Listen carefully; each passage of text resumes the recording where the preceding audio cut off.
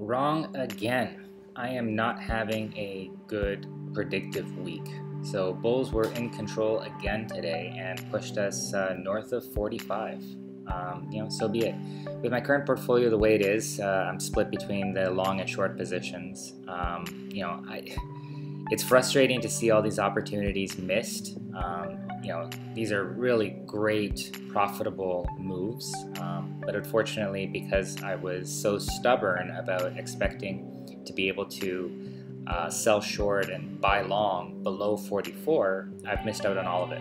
So I don't know if that's a lesson learned or not. I did break one of my rules of not taking profits off the table. So I suppose in a way it's a lesson learned to just stick to my rules because they're rules for a reason. But it is what it is. At this point, it's really just wait and see for me.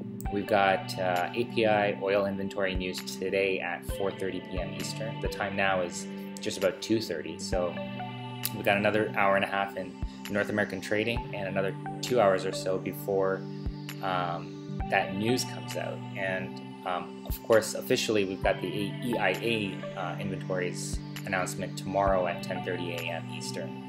So that will confirm or deny what we hear this afternoon. And as we've seen in previous weeks, a particular move based on API doesn't necessarily mean it will translate to a similar direction in EIA resulting action. So, they're both independent of one another, it seems, for the most part.